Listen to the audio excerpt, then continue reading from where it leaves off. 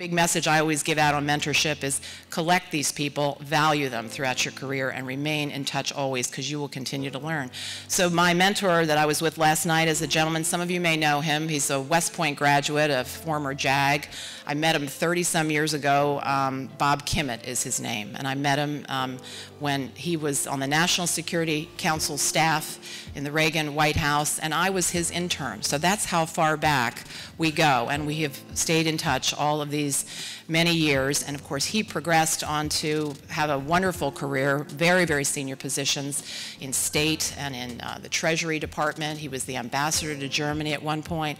I progressed through my career. I learned a ton from him 30-some years ago. I continue to learn from him all the time. And one of the things I learned from him is once you progress to a certain point in your career, it is your obligation to pay it forward and do the same for others. And I've always tried to take that to heart as well.